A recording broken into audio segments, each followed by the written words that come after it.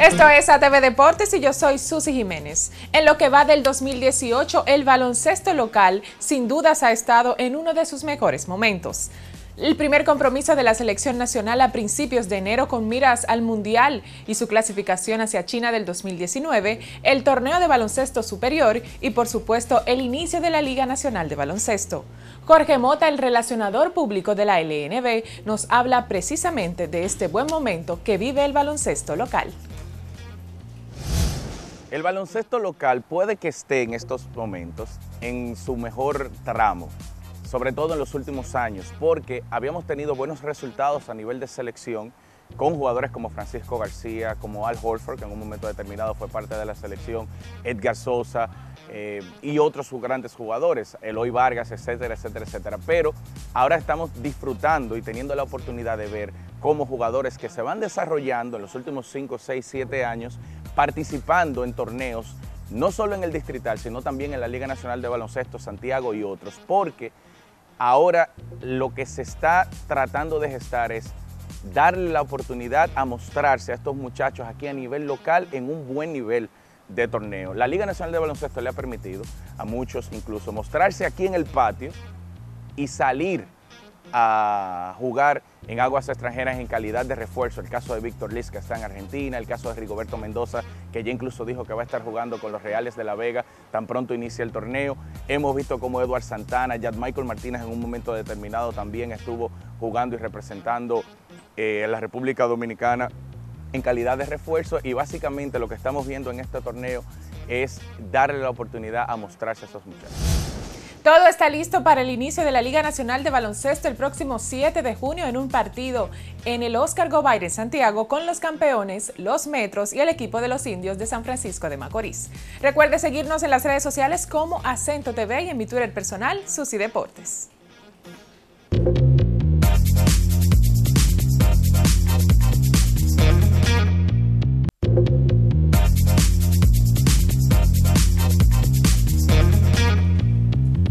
Saludos a todos, esto es ATV Deportes y yo soy Sussy Jiménez. Los Leones de Santo Domingo, equipo de la Liga Nacional de Baloncesto, se prepara con miras a esta temporada.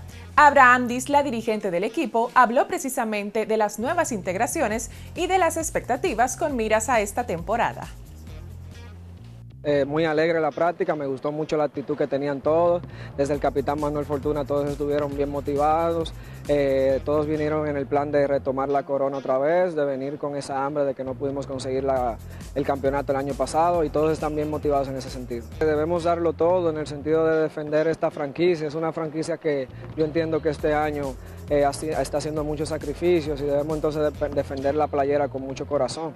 Entonces los muchachos, yo quería informarles eso, de que no vengan simplemente a jugar y a poner números, sino que vengamos con esta misma encomienda a todo el mundo, con el mismo timón del barco para poder conseguir el campeonato. Juan Guerrero, José Corporán, Manuel Fortuna, Don Tegrín son jugadores muy importantes, y con otros jugadores que también van a tener un rol diferente en el equipo, entonces eso es muy bueno. Ya pues después se van integrando ya las otras piezas, pero desde el inicio es bueno que jugadores tan importantes entiendan la filosofía del equipo este año. Los Leones de Santo Domingo fueron los campeones en la temporada del 2016 y el año pasado nuevamente volvieron a enfrentar a los Metros en la final, pero lamentablemente no pudieron alzarse con el título. Recuerde seguirnos en las redes sociales como Acento TV y en mi Twitter personal, Sussy Deportes.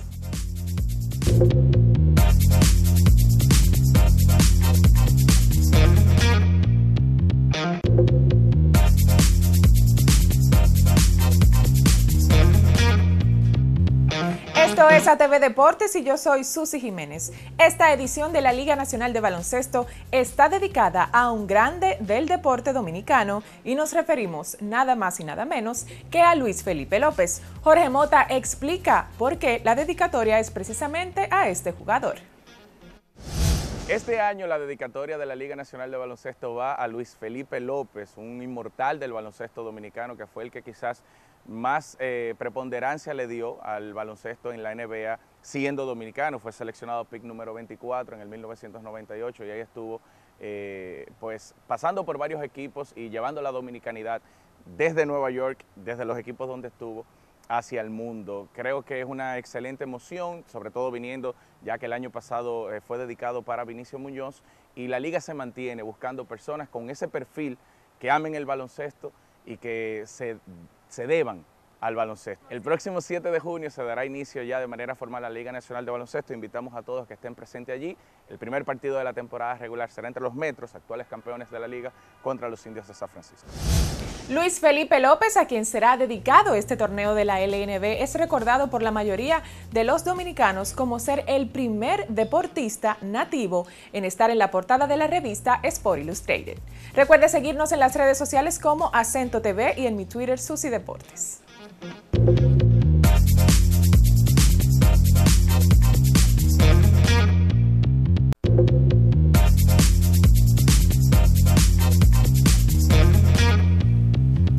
Bienvenidos a ATV Deportes, yo soy Sussy Jiménez. La LNB, Liga Nacional de Baloncesto, fue una de las pioneras con relación al tope salarial en general con las demás ligas, incluyendo la dominicana de béisbol.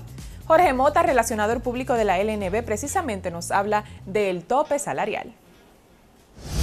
La Liga Nacional de Baloncesto sí tiene tope salarial, al contrario a otras ligas que es como algo místico, lo que se maneja a nivel salarial. La liga está puesta o definida como 8 millones de pesos, el tope salarial como tal.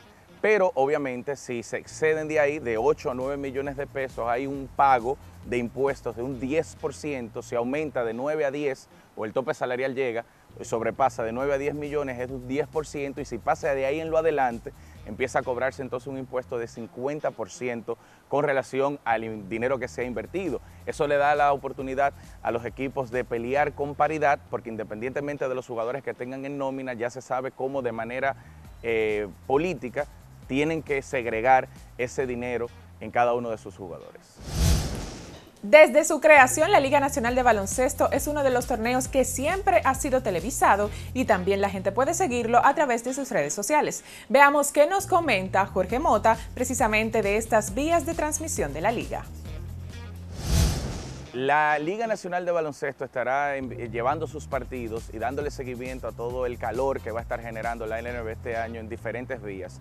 Como es ya habitual, a través del canal de YouTube LNB RD estarán pasando los partidos de cada uno de los circuitos, y también se van a estar televisando a nivel nacional por Coral 39.